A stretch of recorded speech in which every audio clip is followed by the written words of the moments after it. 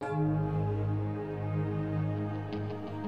the beast and the children, for in this world they have no voice. Hi, I'm Belinda Carlisle.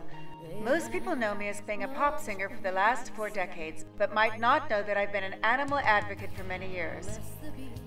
I've always dreamed of one day dedicating my life to animals, so I'm really excited to be part of this new venture with Made by Survivors. In South Asia, there are millions of neglected animals on the street. In many cities like Calcutta, there are very few animal services, and those that do exist are unable to provide enough basic help for all the suffering and homeless animals. People too are suffering in this region, especially women and children.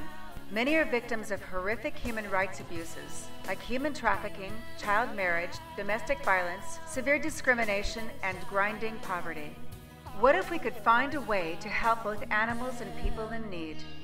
For the past 8 years, Made by Survivors has been an international leader in caring for survivors of human rights abuses in Asia, giving them counseling, education, shelter, and job opportunities they need to heal and rejoin society.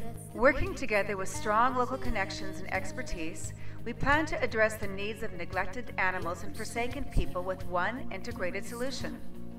Our solution is to create a national animal rescue and shelter network, to train some of India's most vulnerable people to become vet technicians and dog handlers, to establish spaying and neutering programs, to provide vet services to street animals using mobile vans and a corps of trained survivor activists.